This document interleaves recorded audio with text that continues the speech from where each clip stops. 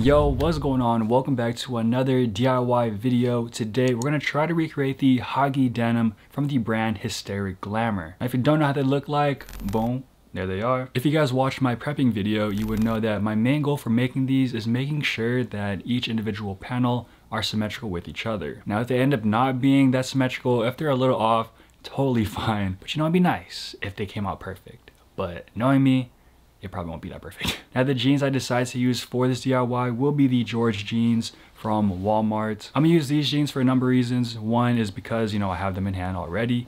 And two, for a past video, I added a flare panel on the bottom of these. These have the fit I want the end results to be because it has like a regular fit in the thigh and then it flares out to the bottom, and the length of this is perfect. So when I make the pattern, I'm going to be basing it off of this pant leg, the one with the flare panel. So again, I decided to use these George jeans mainly because one of the pant panels had a flare panel already and was basically the fit I wanted the final pants to have, making these the perfect choice to be used as the guideline for when I make the pattern. To make the pattern, I got this roll of paper I got from Amazon that has a perfect width size to be able to leave space for the seam allowance. I laid the pants as flat as I could, showing the front left panel so that I can draw an outline around it to create the first pattern. But when I started drawing the outline, I felt I wasn't making an accurate pattern since the pant panel seams weren't completely flat. Because of this, I decided to just deconstruct the pants to separate each pant panel. First off, I removed the stitchings holding the hem down, then the belt loops, and then the metal button at the waistband. Looking back, I probably could have left the button on, but you know, it is what it is. Afterwards, I started taking apart the seams so that I'll be able to separate each part of the pants, starting with the waistband. Once that was removed, I started working on the side seams and then finally the inseams.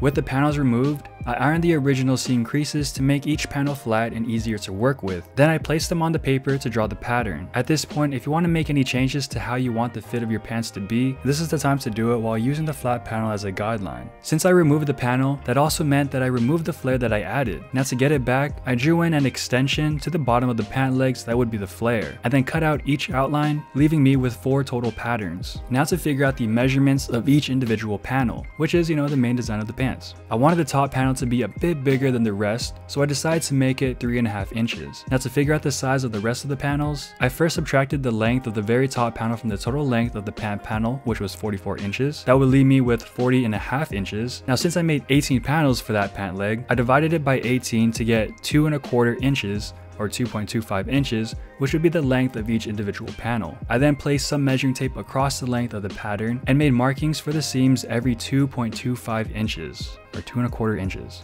You know what I mean. Once all the markings were made, I drew in horizontal lines, which would be the seams. Because I'm gonna cut these out, to keep everything in order and to not get confused, I labeled each panel which pant leg it belongs to, the number it is starting from 1, and an arrow to keep me from accidentally sewing it upside down. Then with my rotary cutter, I cut along the seam lines to create smaller individual patterns for the next step. In total, there were 70 individual pattern panels and they were separated into 4 groups: FR, FL, BR, and BL. Before working with these cutout panels, I realized since I'm keeping the butt pocket area intact, the top back panels could be done simply by just flipping them over and then switching them from left to right and right to left because they're both the same size since they're from the same denim pants. So that's what I did. I undid the seam, switched the panels around, and refolded and stitched it back like nothing happened. Again, I wanted to keep the butt area intact, but I decided that the cutoff would be about 1 inch down from the tip of the butt pocket to give space for the seam allowance so I can attach it to the other panels.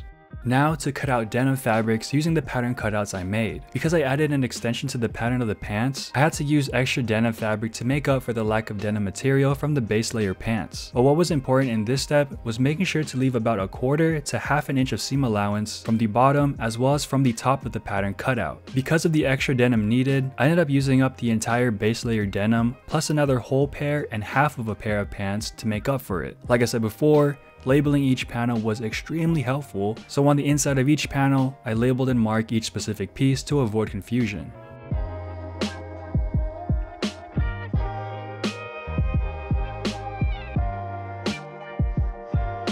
If you're 100% certain that you mark the seam allowance evenly, you can probably skip this next step, But now we're going to create the seam creases for each panel. This was simply done by folding it with one hand and then ironing it with the other, while the folding hand acts like a guide to make sure you're ironing on the line marking you made. I'd recommend wearing a glove on your guiding hand to prevent burning your fingertips from the steam of the iron. Once the panel was done being ironed, I repinned them to their respective label.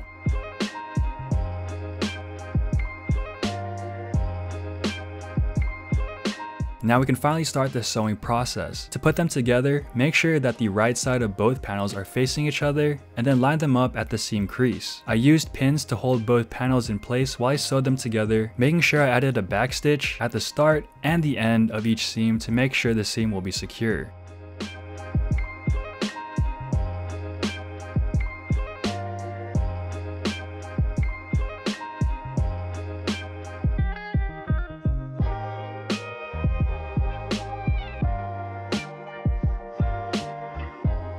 Once all the panels are sewn in, you can see that the right side face of the pant panel looks like the Michelin Man. Now to fix this, flip the panel over and iron down the seams of each panel to flatten out the right side. From here, on the back panel, we can sew the butt pocket section that was cut out earlier to the newly ironed seam crease to complete the panel. For the front pockets, I decided to reuse some extra butt pockets I had lying around to be used as the donors to make these shaped pockets. I measured each pocket to be 5 by 5 inches and then added in the curve at the bottom of them to get the shape like in the reference picture. When the pocket was done, I pinned them in place on the front panels and then sewed them in.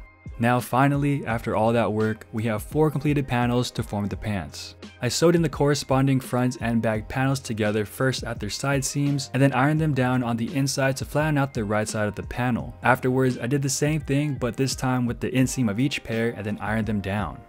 To put the pants together at the crotch area, I turned one pair inside out and then stuffed the other pair into the pair that wasn't inside out, in order to line up the crotch seams. I pinned them together and then sewed them down. But when I got to the front part of the crotch seam, I left some space to put back the placket and zipper fly. Now for the placket and the zipper fly. This was ridiculously confusing to me.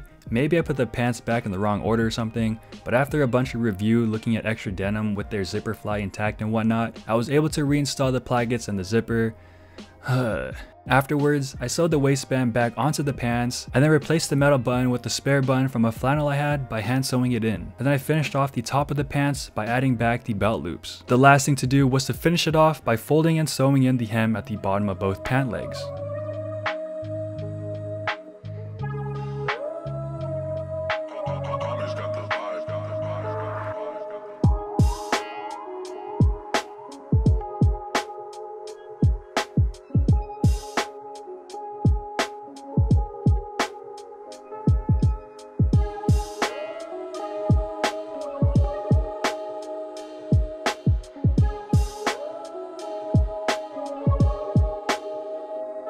You know, the reason why I chose to do this DIY is because I thought it was going to be chill, where I can just like mindlessly work on this, laid back, and then I'll just get it done. But no, it was really tedious. You know, a lot of patterns, a lot of drawings, a lot of cutting, a lot of sewing. But honestly, it was pretty fun because it was like a crash course on how to work with patterns. So I did learn a lot from it, even though it wasn't really going as I expected it to. But for the pants, I would definitely give it like a 9 out of 10. I would have given it a 10 out of 10, but you know, the seams, they don't line up on the front and the back panels. And that's because I was getting a little bit impatient when I was cutting out each panel and marking and sewing the seam allowance. So it's kind of, you know, my fault that they're not perfect like that, but I still like how they turned out in the end. But I mean, the back side, pretty much symmetrical. Really proud of this part right here. And then the front side, the different color front panel. Honestly, I like this. Kind of gives it a little accent. And then for the fit of these, I thought they were going to be a little bit more, you know, fitted in the thigh area. Then on the bottom of the flare, it actually opens up to 11 inches when I prefer it to be 10. And that's because I wasn't really working with the seam allowance correctly. But of course, I'd rather them be baggy than too small. And the most complicated part of this DIY wasn't actually making these panels and sewing it together. It was actually putting the zipper fly back in. Because you know, it's like attached to these panels right here, like here and then how it's like sewed in right there and here, and then that took a long freaking time. But what you guys think? Do you guys like how the pants turned out? Do you guys prefer it to be a little more skinny like how the original ones were, or do you like how they fit right now? If you want to keep up to date with what I'm working on, follow me on my Instagram at JuliusNathan. I usually post updates on my story. The next pants I'm trying to make is either going to be from Capital or Who Decides War. maybe from those two. I'm kind of in the mood to like hand sew panels and stuff like that. Kind of like the rat flare denims I have there. Then who decides war, because you know, honestly, a lot of people want to see that. And I haven't done a DIY of that brand in a minute, so maybe it's about that time. But again, if you guys like this video, drop a like, hit that sub button too. I'd really appreciate it. And I'll see you guys in the next one. I'm out. Peace.